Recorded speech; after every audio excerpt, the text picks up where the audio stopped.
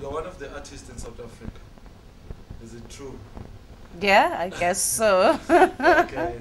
So, how long have you been in the field? Ooh, 11 years now, 11 years. including studying. Okay. So, you consider yourself a professional actor? I'm a professional actor, writer. I'm very professional. Okay. I'm not a wannabe at all. Why? No. Okay, so tell me the state of the arts in current South Africa Like in how? Like in terms of for your 11 years of experience and academic. Do you think we have improved largely artistically? artistically and knowing stuff, we have improved. But the decline, I would say, is the recognition of the arts. And by recognition, I don't mean like getting awards and touring overseas and blah, blah, blah. I mean recognition as in that people recognize that this is a job, this is not a hobby. This is not where you say, oh, I've just failed doing medicine, let me just go and be an actor, or let me go and be a writer, or let me just go and do this. This is a profession. You know, that recognition that this is a profession, and that respect to say, this is a profession. And for most of us who have come to it as a profession, then we give it that recognition. But Yona, as in arts, we have learned even more. I'm better than what I was like 11 years ago. I have more knowledge than what I had 10 years ago or 8 years ago. But I find that the decline is in that anything, whatever I do, anyone thinks they can do it. Okay. As much as I wouldn't go and say, okay, let me go and operate a person who has a heart problem. I don't think anyone must just say, okay, I can just become an actor. You know, I can just, you know, be an actor anyhow, just because I feel like it today, and tomorrow if I don't feel like it, I'm not gonna be that. As much as I wouldn't go and say, let me go and operate a person. So I think that respect, we don't have it as artists at all, and it's still gonna take time for us to be given that recognition that this is a profession. This is not a place to come and play around just when you feel like it. So tell me, I understand that you consider yourself as an artist. Yebo. How long you've been an artist? For 11 years now. For 11 years. 11 years. Oh, Yeah. wow. Including studying for Yeah. drama and performing arts and blah de blah. Wow, that's brilliant. Bongi, tell me something as a very experienced and academic actor, I mean artist, if I may put it so. Tell me the state of the arts in current South Africa. The arts have grown as in the work that we do, you know. The only thing that I feel hasn't grown is the recognition, you know. The recognition and saying of being true to what we are doing and being given that respect as an artist. In this industry, anyone can just come, any wannabe can say, oh, I want to be an actor, oh, I want to be a writer, oh, I want to be a producer. And it's not actually it's because that they know what they're doing. It's just because if they get that opportunity, they can mess it up or even use it or whatever. But we don't get the respect, and that is the painful thing, is that if you are an artist and you are dedicated to what you do, and then you have people who just come here, this is a hobby, this is what they just want to do for 5 minutes and or get whatever they want to get into it or get famous, and they can go into it. They don't treat it as a profession. To us, this is a profession, this is what I do, and I don't see any other thing that I want to do except being in this industry that I am in. So the recognition is that we're not given that respect, you know. There's not that true thing of saying this is a profession, like in other countries that it's treated, this is a profession. You just don't say, oh, today I feel like acting, let me go and act. You know. So how does that make you feel as an artist? No, obviously it doesn't make me feel good, obviously, because I cannot go out there and say, okay, today I feel like going operating somebody's heart, because you have to have the skills to do that. And I cannot just wake up today and think, let me just go and do it. But in acting, that is why the people don't give us the respect. Even the parents, when a child says, I want to be an actor, they say, no, no, no, no. And I don't blame them. I would say the same thing to my child, because it's a ground for anyone, any Tom, Dick, and Harry to come and play in. So no one is going to give it respect. No one is going to think it's something that is serious. So for those people, because there's so many people in the industry who are professionals, who are treating this place like a profession, who this is their business. I mean, when you are an artist, you are a business person. You sell yourself, you market yourself with your body, with your voice, with your writing, with whatever skill that you have, you market yourself. So to those people who treat it like a business, like a profession, then it, obviously, like me, I don't feel very good about it that anyone can just come here. I mean, these days you have people going advertising and saying, oh, let's do a show about actors. If you think you can read lines and blah, blah, blah, come and audition and we'll put you on this series. And I mean, that's not treating the people who are doing the profit. I know producers are making money out of that. It's good for them. They're going to be millionaires, but it's not good for the artists because you're degrading our profession. Just anyone, you can just announce on radio or TV that, oh, do you want to act? Come audition one day and then you're fine. You're cool. We're going to select you. We'll go to Cape Town, Durban, blah, blah, blah, and wherever, and we'll audition you, and then you come and then you'll be on this series. You'll be on this soapy, and, you know. So people, obviously, they're not going to take it as a profession. They're going to take it as a playground. That's how it's treated right now. It's just anyone can come and play. So what's your input concerning this, what they call it, search for the star? That's exactly what I'm talking about. That's a search for the star. I mean, do you ever say, let's go and search for a doctor, let's go and search for a teacher? You go and study for that. You know, no one has ever said that. That's the respect that I'm talking about. You go and study. If you want to be a teacher, if you want to be a doctor, I'll go to university. Even at this age, if I want to be a doctor, I'll have to go and study. They'll check my results, my matric results. Can I qualify to even study for being a doctor? But today you have them searching for a star. You know, anyone can just come and say, okay, I'll do it. So that's the thing, that once you do that, I'm not saying they shouldn't do that. I'm saying it makes money for the producers. I know that. But then when they do it, they bring in the thing that there's no respect. And then when, as a parent, a child says, when I complete matric, I want to go and study drama, I wouldn't say yes if I was a parent. If they search for a star, I'll say, go and be a star. They'll search you one day, and then one day they'll find out that you are talented. You know, I wouldn't want to pay thousands for a child to go and study drama if there's things like search for a star. Why would I bother? So for you, you don't mind if the government can cancel or demolish all the departments of dramas and theatre? I don't mind, because this is a playground for anyone. What's the point of saying you go to Wits, you go to Natal University, you go to UCT to go and study drama? What's the point? If afterwards you're not going to be treated as a professional, you're just going to be treated as one of whoever, anyone who can just pitch up and say, I can do this from nowhere. So what is the point of saying you're going to study? Believe me, I wouldn't, even my niece, I wouldn't encourage my child, even a relative's child, to go and study drama. I would never, because it's useless. What is the point? I know it's not useless from what they learn. I'm not saying what they learn in the institutions, because I'm also from there. I'm not saying that what they learn is okay. What they learn is brilliant and it's good. It's the foundation, and it opens up your mind. You know, when you meet people who haven't gone deeply into knowing what is this profession about, you can just hear it from the way they speak, that they've just, you know, it's just up here. There's nothing beneath. That's the foundation. It's good foundation. I mean, and you know, you sort of, your mind is open and you know what's happening and you know what you want, you know which channel you want to go through in this industry. But then what I'm saying is, what is the point of having that when afterwards I'm not going to be treated like a professional?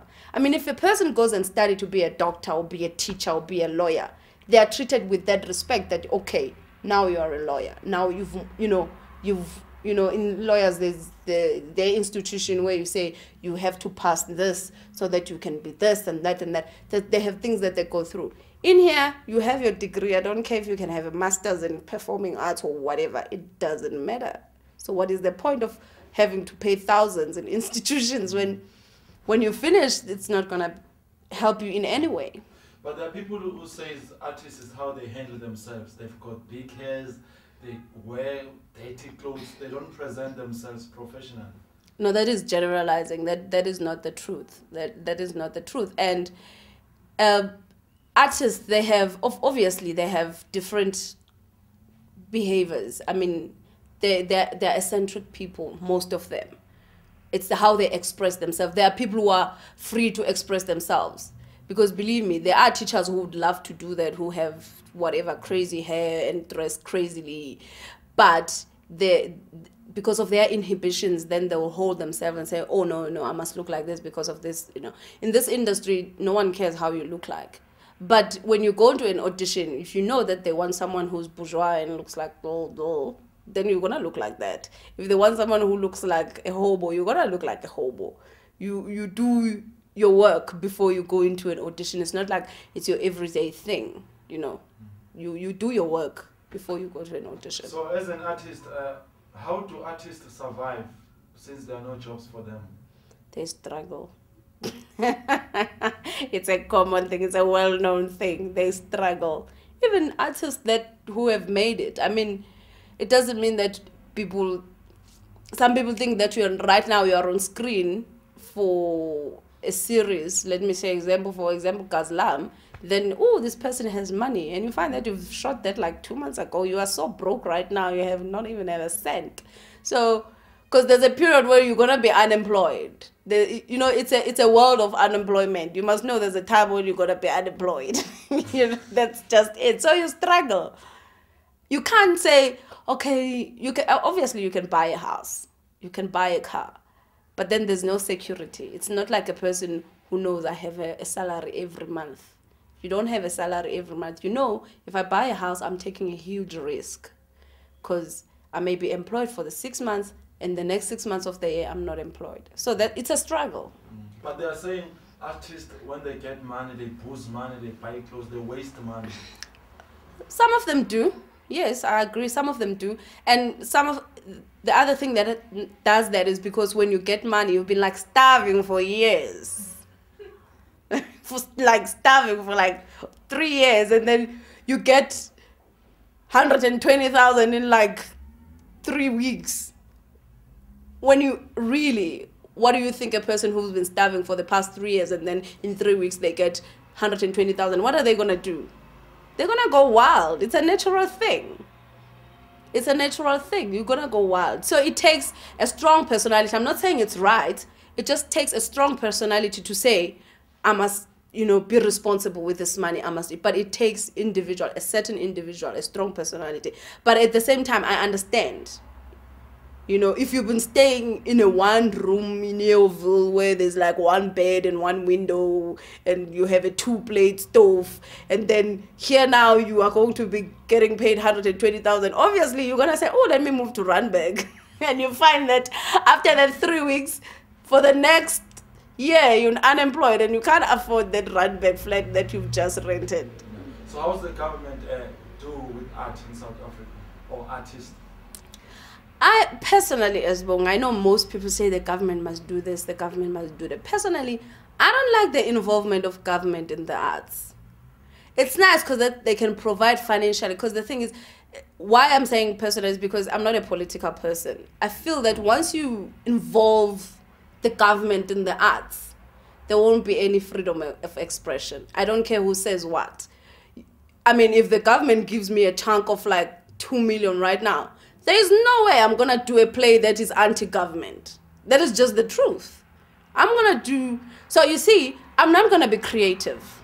I'm just going to be a mouthpiece of the government just because I got 2 million out of them. I feel that the government can put money into the arts, but then they must stand away. They must just stand away from it, because this is a creative. In art, you send messages and you question the way people think when you write plays or you do a television drama or whatever, or you talk about how people socialize, their lifestyles and blah, blah, blah. But then once you so involved with the government, you're not going to be objective, obviously, because that's where you get your money from. You're not going to cut the hand that feeds you. So personally, I really don't like that much involvement of the government. They can make structures like to say, like I know we not like other professions. Our professions, like we sign contracts. We don't have a basic structure of saying we have medical aid or, a security kind. They can make those structures for us.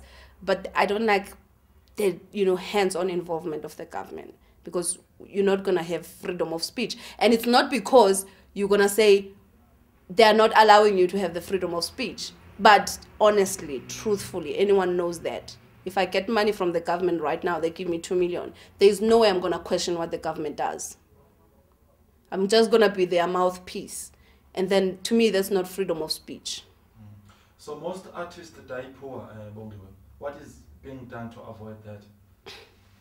Nothing really. Artists also have to be clever. You must know that you can pay 30 rands a month so that you are buried nicely for insurance. No, I'm joking. But the thing is, they die poor because they struggle. They struggle.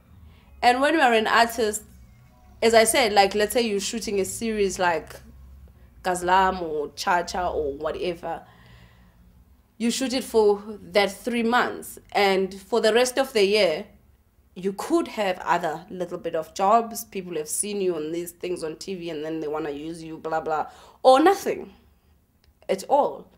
So let's say nothing at all for the next 2 years. Obviously, when you die, you're not going to have money. There's no money that's going to come from anywhere. You're going to be poor, you know.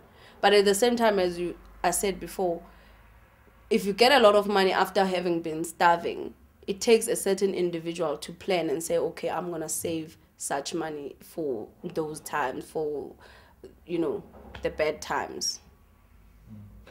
So do you think that, I'm sorry about that, sorry. So do you think what can be done from the artist and the government to make this place one professional place that anybody can enjoy? First of all, we must all be recognized. Without saying that you recognize because you know so and so, or because this and that and that. There must be truth. You know, I know it's very hard in the world to have truth, because you find that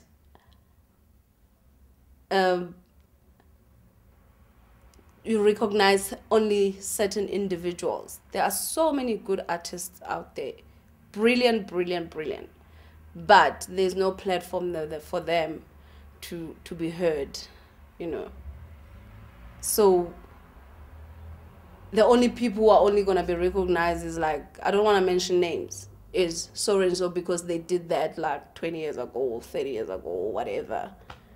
But it doesn't mean that there's no one who just came to this industry like 2 years ago who's not as brilliant as those people. Recognize the same people, the people in the same level equally.